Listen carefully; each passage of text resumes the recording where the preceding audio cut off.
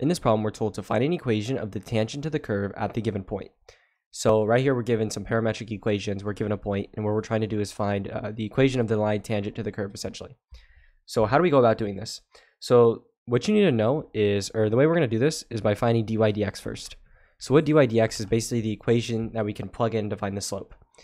But what does dy dx equal? So if you're given parametric equations, you know dy dx is equal to dy over dt, so dy dt, and over dx dt, right? So essentially the derivative of your y function and then the derivative of the x. So that's what we need to do first. So let's start with dx dt. So the derivative of our x, we know the derivative of sine, we're gonna have to use the chain rule, right? Because it's pi t on the inside. The derivative of sine is cosine, so the cosine of pi t multiplied by the derivative of the inside, which is just gonna be pi. So it's really just pi times the cosine of pi t. Now let's do dy dt. So y is, it's going to be t squared, which is just going to be 2t. Derivative of t is just going to be 1. So 2t plus 1. That's going to be dy dt. This is dx dt. Now we can just plug it in. So on top we're going to have dy dt, which is 2t plus 1 over dx dt, which is pi times the cosine of pi t. Cool. So now we've got it like this. What we need to do is find the slope. And we can find the slope by plugging in the t value. But what t value do we need to plug in? The way you find that is by saying, so notice how we're given these 2 points, 0 and 2. This is going to be the y value, or this is the x value at whatever our t value is, or at this point. And then 2 is going to be the y value. So what I do is just take this, plug it in for x, and you can solve for the t at this point. So plugging in 0, 0 equals the sine of pi t, right? So what value of this is going to make it 0? So my instinct in it is it's just going to be 0, right? Because it might be a different value. It could be, right? Because the pi, because like the sine of 2 pi is also 0. But just go 0 first, right? Because if we plug in 0, sine of 0 is 0. So it can be 0, but it can be others. Let's just choose 0 for now. And then what you want to do is check and make sure 0 is the one for y2. So we know y is going to be 2 whenever it's whatever. And so what we could go ahead and do is go notice, right, because it's going to be 2 equals t squared plus t. Notice if we plug in 0 for this, it's not going to work. So it actually can't be 0.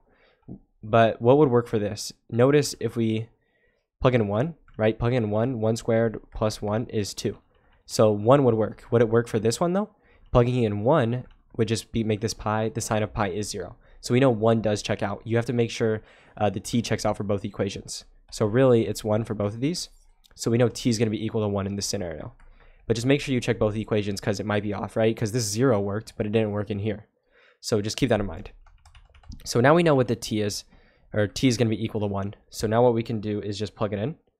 So plug it in this equation, it's going to give us the slope. So 2 times 1 plus 1 over pi times the cosine of pi times 1. 1 times 2 is 2, plus 1 is 3, over 1 times pi is pi.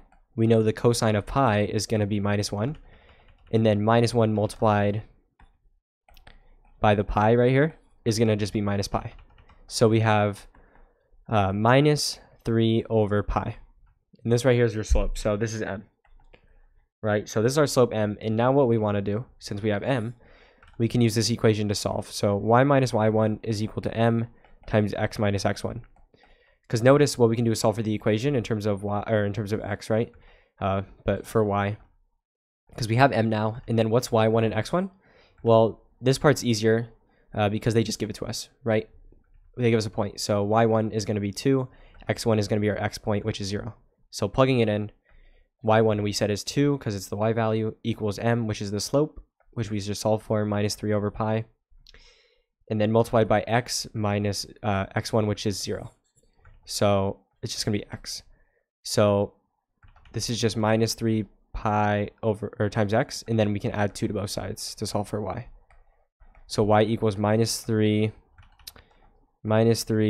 pi x plus 2. But yeah, so minus 3 pi x plus 2. This right here is going to be the equation of the tangent, right, to the curve at this point. So minus 3 pi, or minus 3 over pi. Sorry, I've been saying that wrong. Minus 3 over pi times x plus 2. Sorry about that. Just been going too fast. But yeah, so minus 3 over pi x plus 2. This right here is your answer. And yeah, hopefully you found this useful.